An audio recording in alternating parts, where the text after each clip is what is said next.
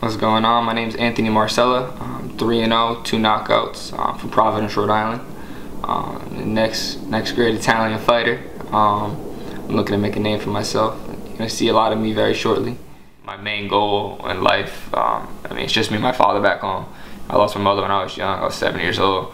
I got 2 brothers. I got a family that loves and supports me 150%. I'm just looking to take care of the family. My father, most important. Retire him, get him off his knees, and and just take care of the family, take care of my people. When I was like 15 years old, my father wanted to learn self-defense.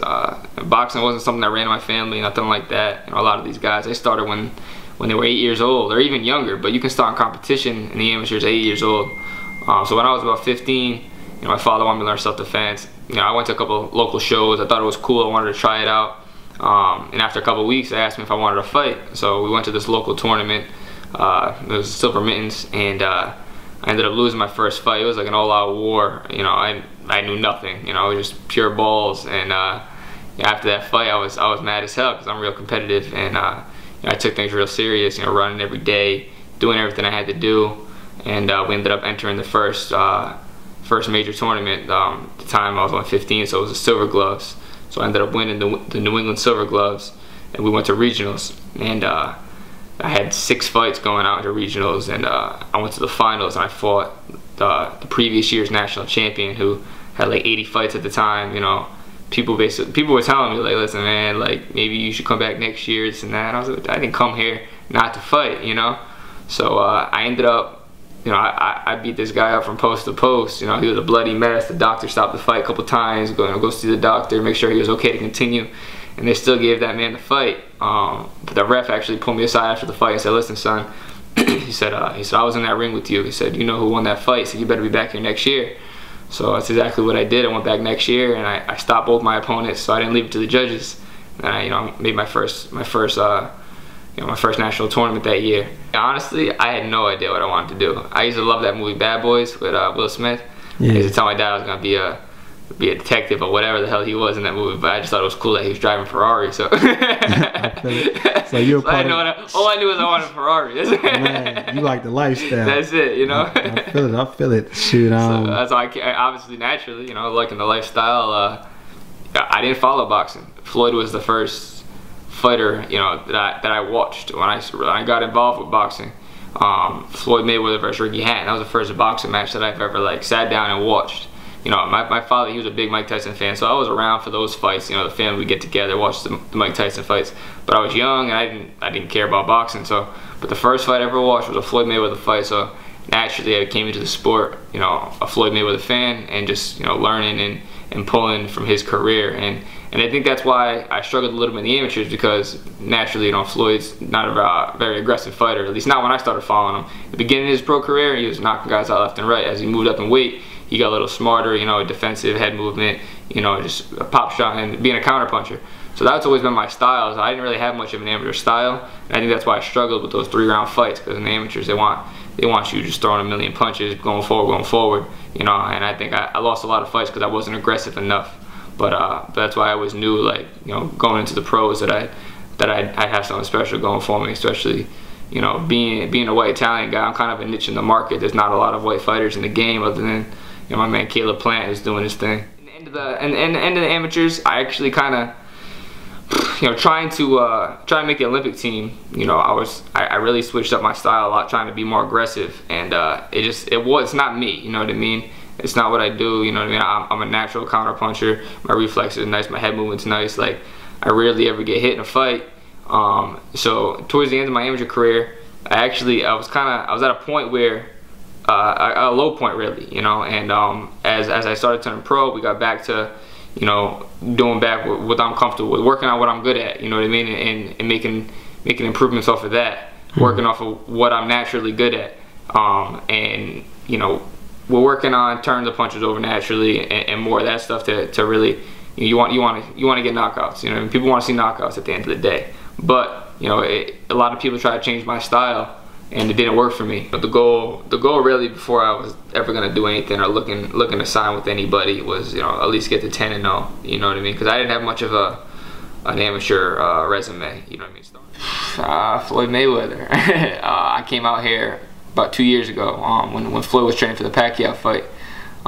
Just curiosity and you know, wanting more. You know, I'm from Rhode Island, like I said, and boxing isn't what it used to be out on the East Coast. And as you see, all the big fights, they're out here. Floyd's out here, and I was just looking for more work and looking to make a name. So I came out here 2 years ago, and I didn't know anybody. I just walked in the gym and started looking for work. And little by little, you know, I started making a name for myself. Got to know everybody.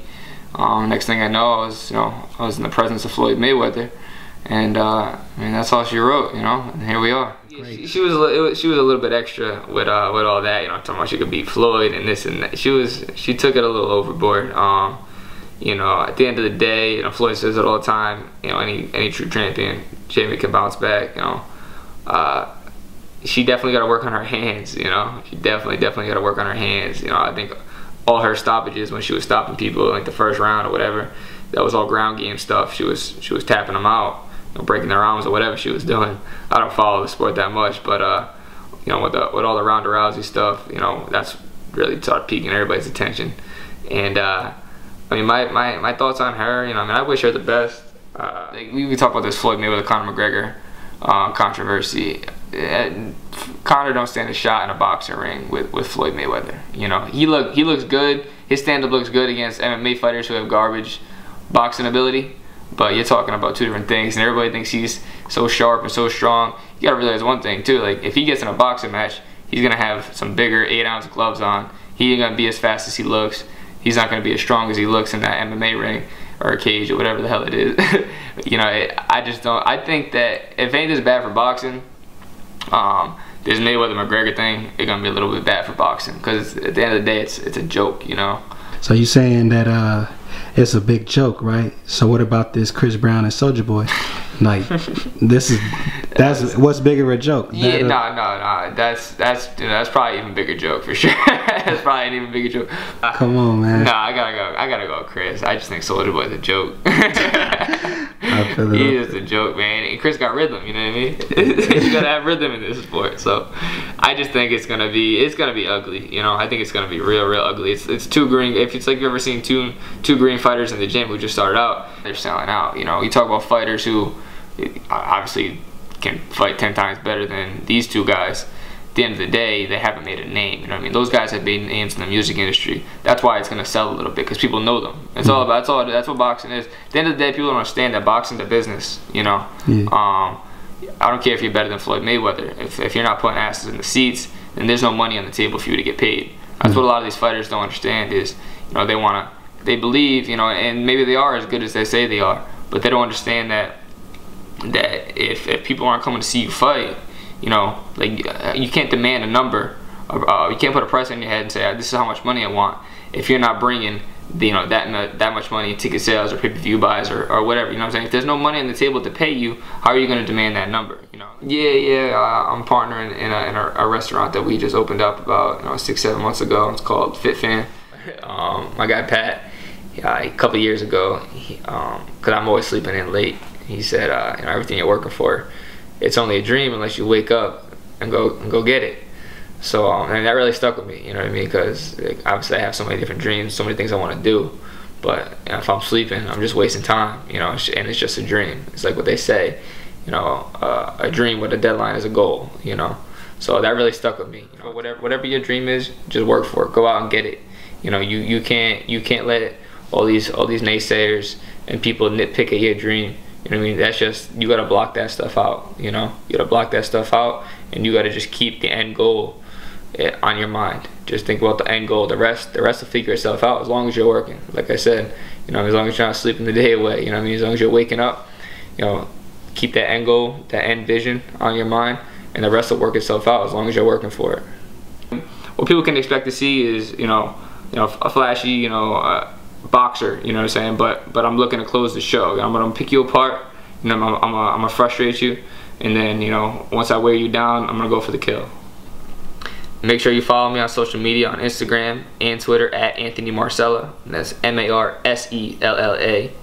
My website, teammarsella.com. You can get some of my merchandise there as well. And don't forget, Clock in, not out. Shout out to my guy for the exclusive interview.